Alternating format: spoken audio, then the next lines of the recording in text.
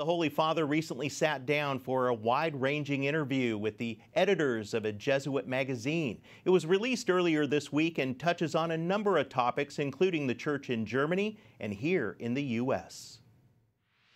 And joining us now from Rome is Andreas Thonhauser, EWTN Vatican Bureau Chief. Andreas, can you tell us more about the Pope's comments on the U.S. and Germany? Certainly, Eric.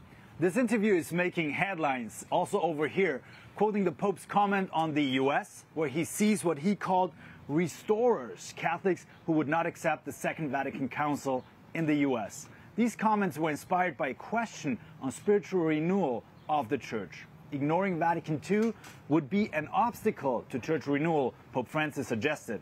But overall, Eric, the U.S. remark was brief in nature and more of an aside if we look at the whole interview. The Pope gave much more space to commenting on the German synodal path. The German journalist asking the question tried to frame the situation in the German church in a positive way. Pope Francis did not accept this. He explicitly warned that we would not need two evangelical churches, as he wrote in a letter to the head of the German Bishops' Conference, Bishop Betzing.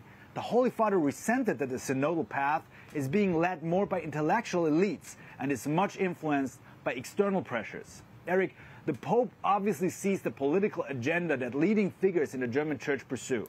And Bishop Betzing is quite open about the fact that he wants the church to change. Same-sex relationships and women ordinations are amongst the top priorities. But the Pope was clear that he is not happy with this. Pope Francis wrote an extensive letter to Catholics in Germany in 2019, addressing what he called the erosion and the decline of the faith in the country. Catholics should convert, pray and fast, and bring the gospel to the people. Topics that are of little relevance to the theological elites pushing the German synodal way. And I understand that next week's going to be very busy for the Holy Father with the World Meeting of Families, and he just canceled his participation in tomorrow's Corpus Christi festivities and his trip to Africa in July. Now, will the Pope be able to participate in these events? Well, Eric, we all hope that the Holy Father will be able to participate. EWTN is actually the official media partner of the World Meeting of Families and will be live broadcasting from Wednesday through Sunday.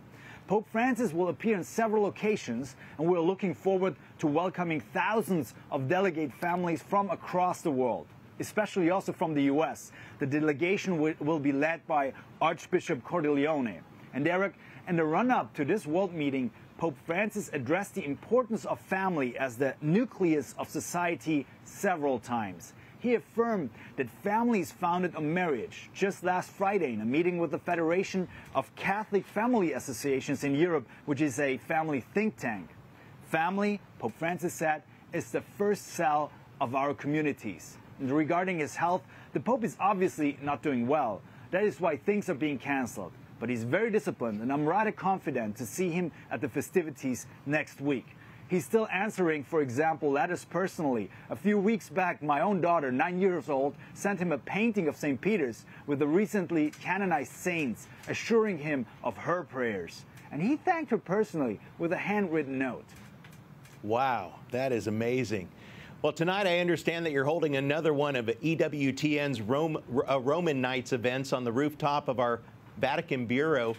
Now, the panel will discuss a wide variety of topics about the World Meeting of the Families next week. Real quick, can you introduce us to the theme of this year's event? Sure. The theme of the World Meeting of Families will be Family Love, a Vocation and a Path to Holiness. And this is what I will be discussing with the organizers of the event and family expert here on our terrace. Our viewers can see it on our YouTube channels or enjoy a summary on our Vaticano show very soon. Can't wait for that. Well, Andreas Thonhauser, thank you so much for joining us, EWTN Vatican Bureau Chief.